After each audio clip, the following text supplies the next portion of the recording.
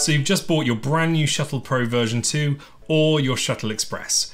In this video, I'm going to show you where you download the driver, how you install it, and how to check whether your device is working correctly.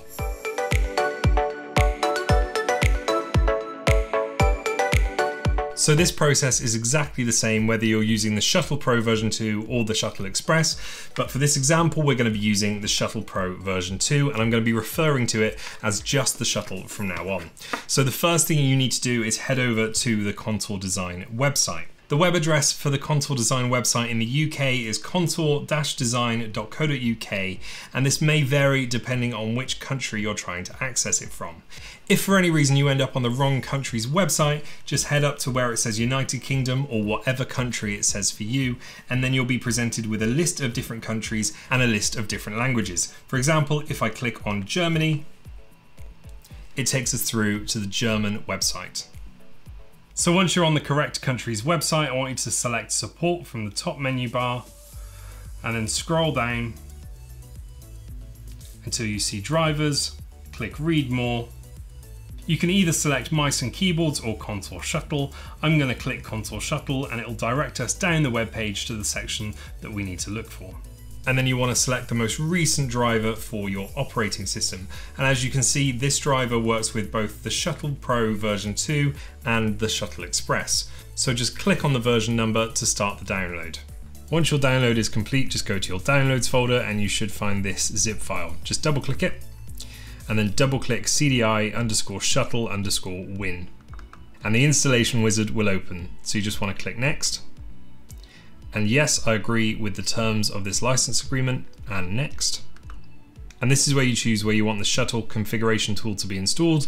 In my case, it's the C drive. So I'm going to click next. And we're ready to install the program, so we press next again. And just wait for it to be installed.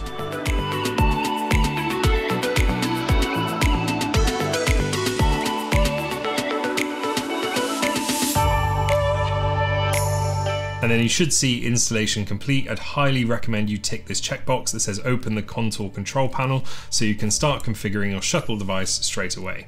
And then just click finish. And at this point it's time to plug in our Shuttle. So let's take a look at the driver itself. In the top left hand corner you have application setting. This is where you select which application you'd like to start configuring with your Shuttle device. It is worth mentioning you can use the Shuttle with multiple applications at the same time, and the Shuttle will automatically switch between profiles depending on which application has focus. Let me just give you a little example. We're just going to close the Shuttle configuration tool and then we're going to head down to our taskbar. And you can see this icon is for the Shuttle configuration tool, and we're just going to drag it down onto our taskbar, and there you can see that's where it will live. So if I open up Google Chrome and Photoshop and then I hover over the Shuttle configuration logo, it tells me that Photoshop has focus. If I then select the Chrome browser and then go back to the Shuttle configuration tool, it tells me that Chrome has focus. So the Shuttle will switch between configurations. So this can be really useful if you have a completely different configuration for one application than you do to another one. The Shuttle will automatically switch. I'm just going to give you a brief overview of the settings within the Contour Shuttle device configuration tool, but we will be taking a look at it in more detail in future videos. You can see that when I press one of these buttons on the Shuttle, the corresponding button in the Shuttle configuration tool will highlight green. That means I can configure that button to do whatever I want. And as I go through the buttons, you can see the corresponding buttons highlighting within the Shuttle configuration tool.